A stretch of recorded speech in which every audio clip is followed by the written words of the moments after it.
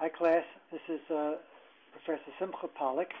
This happens to be the first video of the fall term, and I was asked by a student to solve a pretty typical example in Chapter 12, the Non-Parametric Statistics chapter, in particular example 12.2, which asks you to calculate and interpret the chi-squared based on a summary of data expressed, I think, as 4 rows and 4 columns.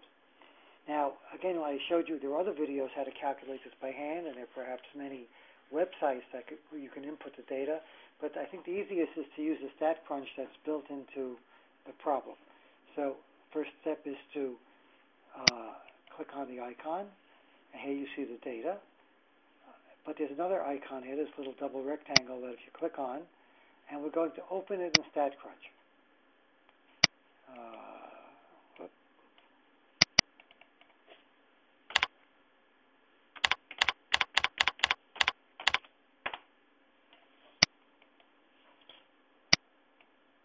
Okay, so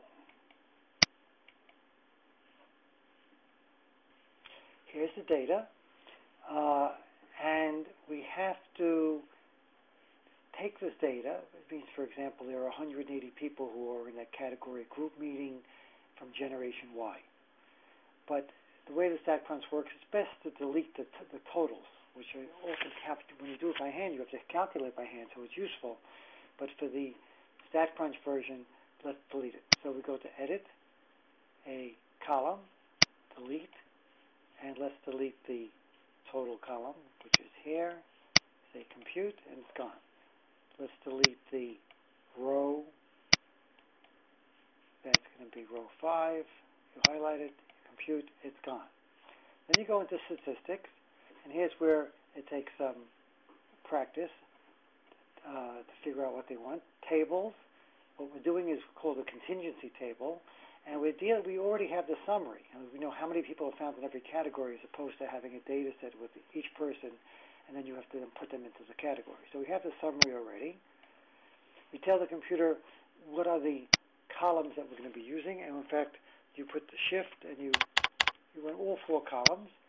The name of the labels of the rows are found in var 1, and we do want the percent. These are some of the output, but in particular, we want the highlighted chi-square test for independence. So we say compute. And it gives us all the results. And in particular, it tells us there are 9 degrees of freedom, which is a test because it's 4 minus 1 times 4 minus 1 is 3 times 3. The chi-squared value is 64.61 when you round it to 2 places, or 608 when you round it to 3 places. And the p-value is less than 0.0001, and we'll see that in a second. So copy this. Let's go back to the question, which is, what's the chi-squared value? We say paste. And round to 6.07 is close enough because I allow an answer with even 1/10 of a point. So this will be checked. Let's check the answer. Excellent. My PhD in statistics paid off. Move on to part 2. The p-value is, we just said, 0.0001, really less than that, but it doesn't accept the less than symbol. And either way, it's very, very significant. It's much less than the 0.05 level of significance, and we're still doing a good job. Finally, the conclusion, which again, you should know from the videos, but the p-value is less than the level of significance of 0.05. 0.001 is much lower than 0.05, and therefore we reject the hypothesis and conclude that there is a significant relationship between the variables. Let's check it. Well done. And I think we're done for that demonstration of example 12.2.